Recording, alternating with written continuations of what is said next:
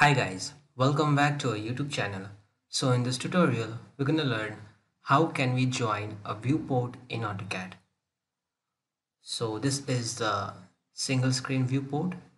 So to join the viewport, we first have to split the screen. So just click on this view button and click on this viewport configuration. And let's create this 3-hour viewport. Now as you can see, our screen is split into 3 parts.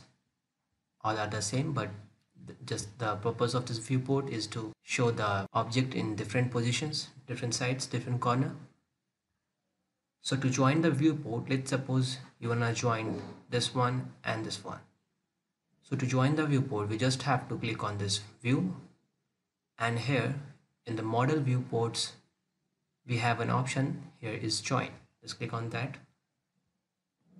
Now you have to select the dominant viewport, the one which you wanna show here.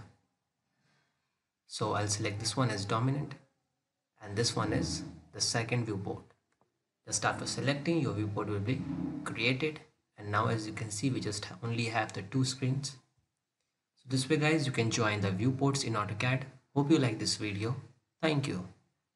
If you really like the content, then please like the video and click subscribe to see more videos like this. And don't forget to share this video with others. You can find the link to complete basics to advanced Excel tutorial in the description below, or you can visit mahagurus.com to see lots of other software courses. Thank you.